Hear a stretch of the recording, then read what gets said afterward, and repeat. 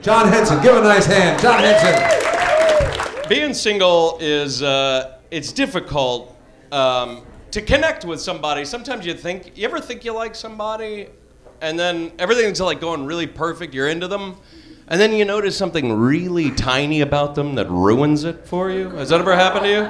Like a sexual disqualification kind of a thing? Like, you know, like she smiles real big and she's got that one weird dead gray tooth back here, and you're like, what the fuck is that? I don't want my tongue touching that. That shit could be catching. You know what I mean?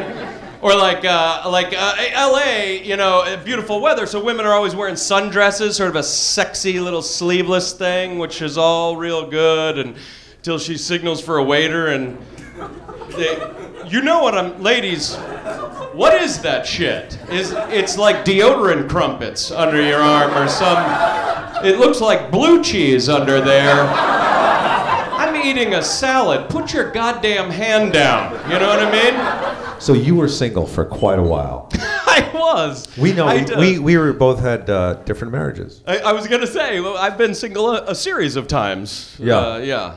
Because that's, you know, don't you feel like when you're like, sex when you're single is different than sex when you're married, because when you're single, it's new, it's fresh. Yeah. You know, you can't be, I mean, you're married, you can't be kinky when you're married, you know what I mean? You can if you dress them up like somebody else. Well, that's usually what I do. That's, yeah. I never thought of that. See, my thing is more like But also you have a kid now too, so that kind of. Yeah, well, that puts a little damper on things. That's God's way of letting you know sex is wrong. That if you do it right, He makes sure that you don't fuck again for 5 years. Like, this ought to keep them busy. We were talking about cavemen earlier, and what do you think they thought when a kid, like, do you think they put 2 and 2 together that the kid was from having sex?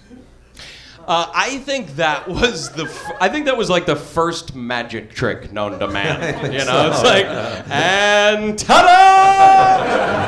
Do it again. Do it again. Yeah. Oh, it's a long trick. Yeah, it's a long trick. All right, hold on a second. I gotta stack the deck. You know? Did you help deliver your child?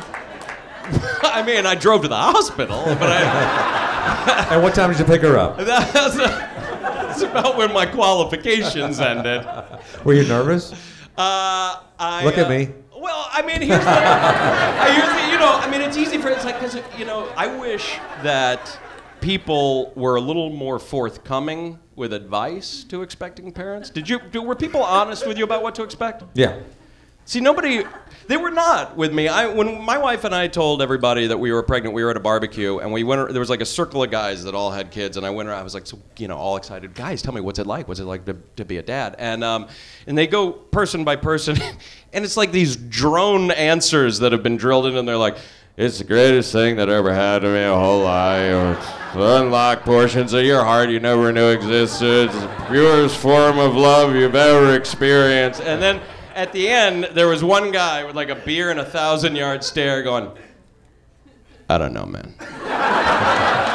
Sounds like the deer hunter. I was like, you don't know. He goes, don't get me wrong. I love my kid, but if I knew then what I know now. And the worst part, that was my dad. That was my father. And I was like, I'm right here, Dad. John Henson, ladies and gentlemen. John Henson.